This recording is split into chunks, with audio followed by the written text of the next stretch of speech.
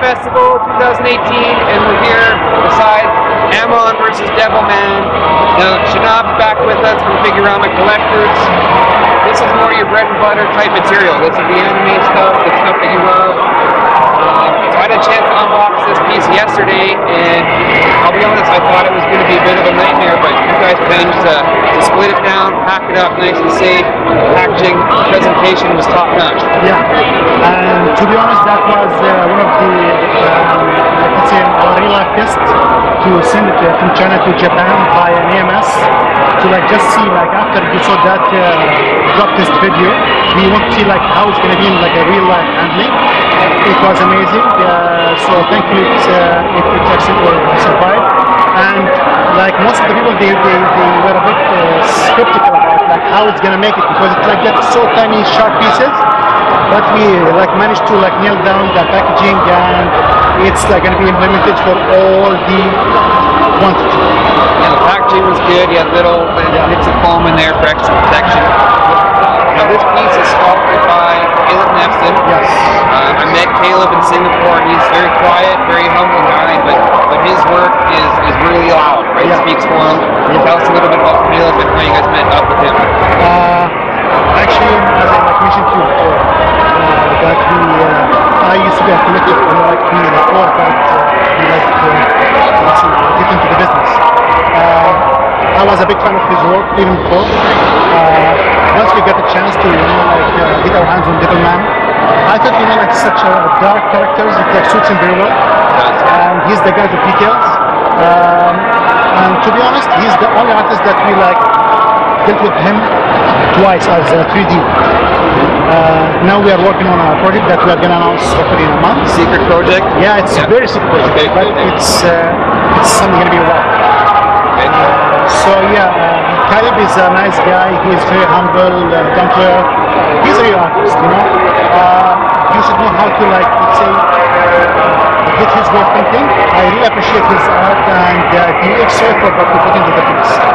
This one was done in collaboration with George Singh, the Prince artist. It was more of a brainstorming between Figurama and him. But Caleb, he did add his own touches to it, because initially we wanted Devilman to be connected to the base, to this area.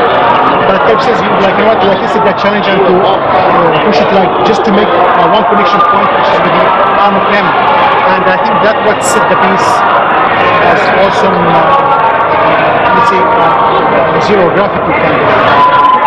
Yeah, so it's anything there. So he's an artist that he had his own touches, and I respect that. He did an amazing job. So you mentioned the connection point. So I'm an engineer at home, that's my day job, so I look at something like this and how's it going to stand up long term? Yeah. I noticed the big metal tanks and everything, so tell us a little bit how you engineered this piece. Yeah, actually in this case it was really specific. We made sure that we put metal rigging in every part that could be breakable to last forever. We have done lots of tests, shaking tests, whatever you call it. It survived all of them. We kept tweaking the piece till we reached the perfection. I want to rest assured that what this is, what we'll get, it's gonna last you hopefully. Awesome. It looks awesome. I noticed some improvements from last year. It was on display last year. Yes. The teeth did an amazing job. I think it looks even better in the prototype you had last year. And that's what we heard from Hell Painter when he came here yesterday to bring his second piece, Helsing. Yep. We always do our best to exceed the prototype. The prototype always comes with a flaws, because it's the first time that we see the prototype is at the Wonder Festival. Even Helsing, it's the first time that we received it it was yesterday. We always tweak and listen. Our collectors in the Figuramian Hut, they tend to suggest things, and the team, they share it with us. Wherever we see that it's really valid, we go ahead and do it.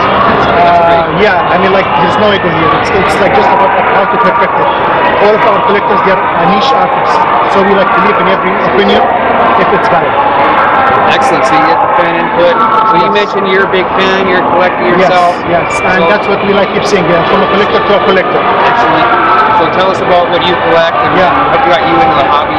Yeah, actually I collect over 750 pieces since I was a teenager. Now I'm 750? Yeah, it's like guys, but to be honest, it's like mostly anime, from the BTC to resin and whatsoever. If you ask me like what I collect from the recent companies, I would say Rio Studio. I love their work. I think they do a good job. It's one of the pieces that I would like to collect, which is the Naruto. That's designed by Studio Hive. Yeah, I met these guys last believe so. year. These guys, Yeah, so like these are, like what the problem is that, like we want to see in the market something dynamic. I think the market is the problem with museum closures. You see something different. This is dynamic. I gotta say, I love this piece. This is my favorite. You can get more dynamic. Yeah, this is my favorite of all your stuff from the show. So great job. Thanks again. Thanks a lot, Chris. Okay, with Shanab from Figurama Collectors. We'll talk to you guys later.